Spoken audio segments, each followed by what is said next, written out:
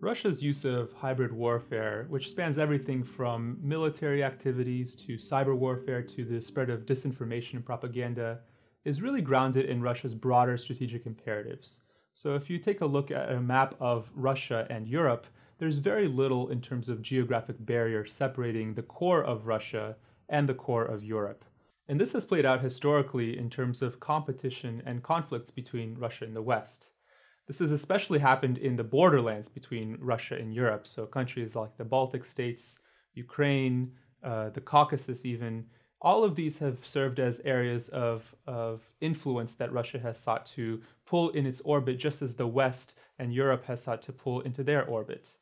So we've seen examples of this play out historically, from Napoleon's invasion of Russia to the Nazi war march into the Soviet Union. And then finally, the Soviet Union's pushback against Germany and its takeover of Central and Eastern Europe. This competition expanded to take more of a global proportion when the United States rose as a global power leading up to and especially after World War II, where essentially you had rival blocs form, Russia in the Warsaw Pact under the Soviet Union on one hand, and then the transatlantic alliance between Europe and the US in the form of NATO and also the EU on the other. And we've seen this conflict play out over time. We're seeing it currently now in the Russia-West standoff that's taking place over areas like Ukraine, and now that's expanded to places like Syria as well. Now, within this conflict and within this competition, we've seen Russia use a number of different tactics in its standoff with the West. And increasingly, we've seen that play out not only in terms of conventional military buildups, like we're seeing on the borders of Ukraine, but we see it in paramilitary activities within Ukraine itself, within countries like Georgia and Moldova. But we're also seeing it expand to areas in the information space, into cyberspace. So essentially, it's adding new elements to what is a long-standing competition between Russia and the West. So if we look at Russia's hybrid warfare strategy, there's essentially three different tiers of countries that Russia targets, and it plays out in different ways in terms of Russia's use of hybrid tactics. So the first tier is the states closest to Russia, countries like Ukraine, Moldova, and Georgia in the former Soviet periphery. And here Russia uses a number of different tools in its hybrid toolkit. This includes everything from conventional military tactics like we saw in Crimea, and now as we're seeing in eastern Ukraine, to political manipulation, to energy cutoffs. These are countries that are very dependent economically on Russia, and Russia has exploited that for political reasons. The second tier of countries is a little further out, and that consists of the Baltic states, Central Europe, Southern Europe, and the Balkans. Now here, Russia doesn't have quite as much leverage over these countries because they're a bit more geographically distant from Russia, as is the case of the Balkans and Central Europe, or as is the case of the Baltics, they're EU and NATO members, so they have some level of protection via Article 5.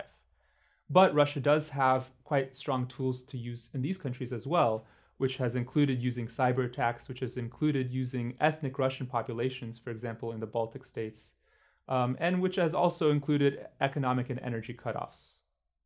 Now, finally, we have the third tier, which are the core Western states, including Germany, France, and the United States. In these countries, any military action is virtually unthinkable on the part of Russia. But what Russia does do is try to manipulate the country's political systems, and they do that through the use of disinformation, through the use of propaganda, hacking attacks like we've seen most prominently in the US elections.